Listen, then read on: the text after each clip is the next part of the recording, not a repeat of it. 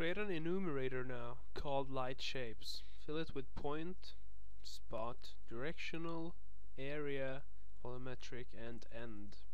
The end value can be used to check errors such as if type is 0 or greater but less than end, so it's within the bounds of the enumerator. Now launch the designer and open our light editor UI. I've already done this for you, but you should do it as well.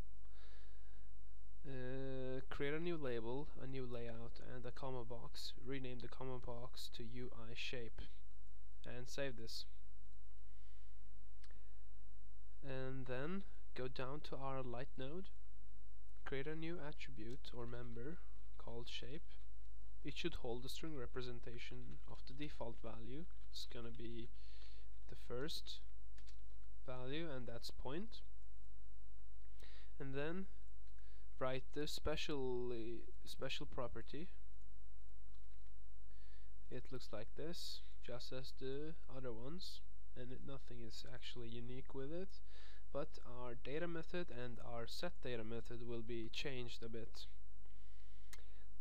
The return value will be a string. We want it to be an integer so the combo box can operate on it. So this is how it will look like. So we have our enumerator. It has a member called names. It's a list, so we ask the index of the current shape and then return it, so our comma box can operate on the integer returned. However, our setter actually tries to set an integer.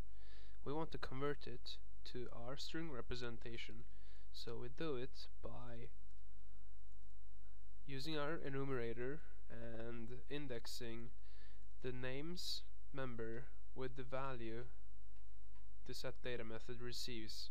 And also don't forget to convert it to a Py object, or else you will try to index with a Q variant, which won't work.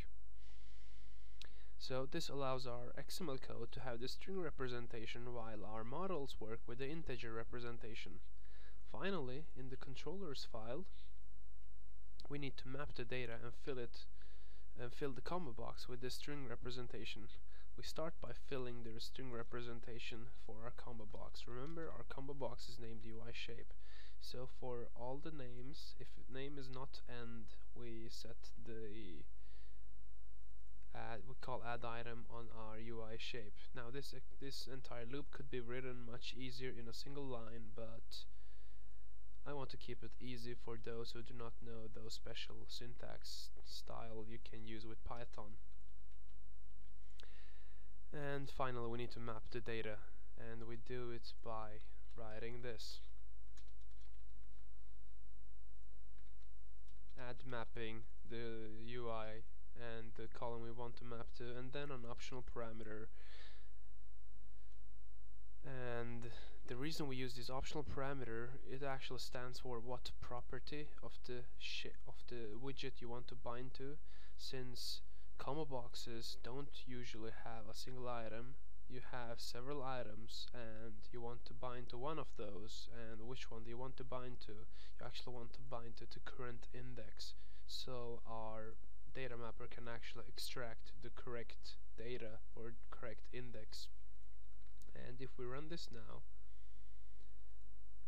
just drag this out a bit, you see that our shapes are defaulted to point. Let's select the light and change the shape to spot, directional, area, volumetric.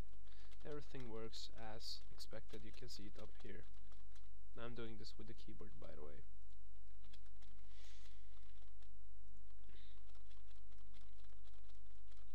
You might see the intensity rising up here,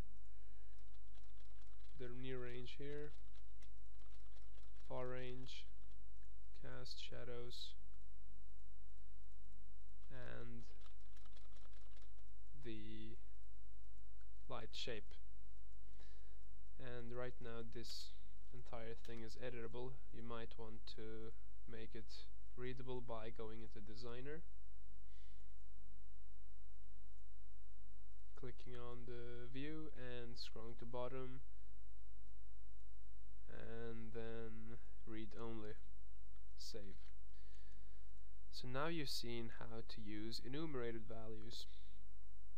Now I have no excuse for my poor writing on the entire editor classes like properties editor, node editor, light editor. A lot of code could be simplified, could be made dynamic, and I'm gonna leave that as a task to you.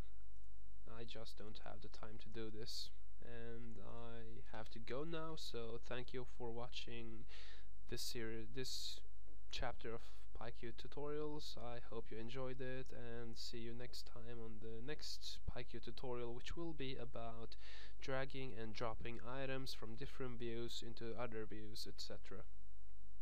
Have fun and happy coding.